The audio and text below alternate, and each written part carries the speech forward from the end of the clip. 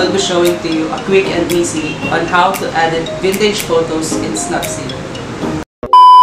Hi guys! So welcome back to my channel. If you're new to my channel, please subscribe down below so that you will be notified whenever I post a new video. And yes, for today's video, I will be showing to you a tutorial or something I discovered sa Snapseed. If you want to know more about this video, just keep on watching. So first thing and foremost, you will need a phone and also the app. Available ang Snapseed sa iOS at saka sa Android. Let's go! Open natin yung Snapseed and then open natin yung photo na gusto na natin i-edit. So ito na photo is last year ko pa ito kinuha. So itong nasa photo is pinsan ko to. So first is punta tayo dito sa tools and then grainy fill.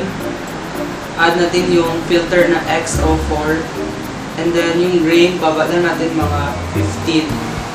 Then yung style niya, style strength is baba natin to 55. So then balik tayo sa tools and then tune image. Then add tayo ng konting brightness, mga plus 10. Then contrast, mga negative 5. Then saturation, negative 10. And then ambience, add natin mga 25. Highlights, add natin mga 15. Then sa shadows, mga 10. Then sa warm, mga 10. So yeah, as you can see, medyo may kulay na pagka-vintage yung photo natin as of now. So papagandahin pa natin to by adding some curves. Punta tayo sa curves and then dito sa highlights. So sa curves, nandito yung highlights, midtones at saka shadows. Sa highlights, adjust tayo ng konti. And then sa midtones din. And also sa shadows. Taas na natin ito ng konti sa dulo. Ayan. So, ito yung settings natin sa shadows, midtones, at saka highlights. Then, sa red, adjust natin yung color ng red, green, blue. Sa red, add natin dito sa highlights.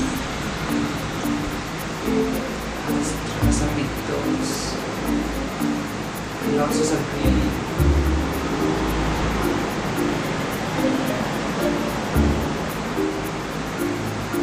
Sa blue.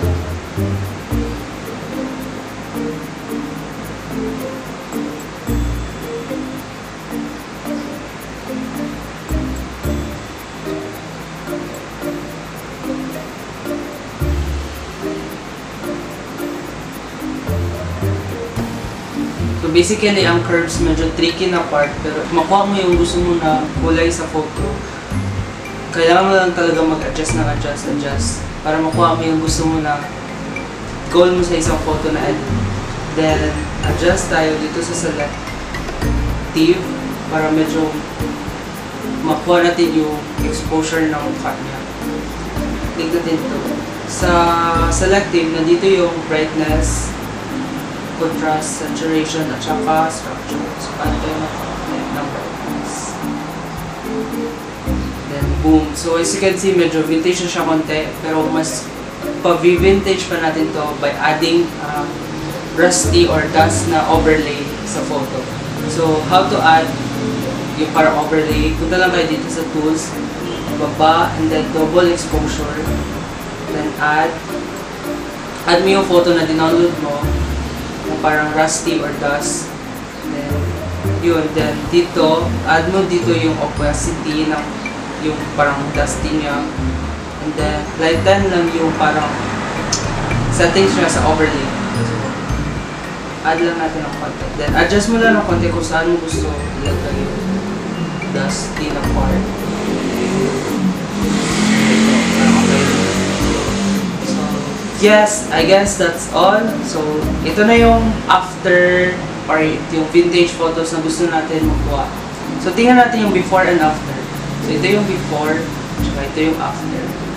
So, medyo okay na din siya pang vintage siya photos. So, makuha mo na din yung parang rusty na vibe ng isang photos by adding double exposure or yung rusty na dust na overlay.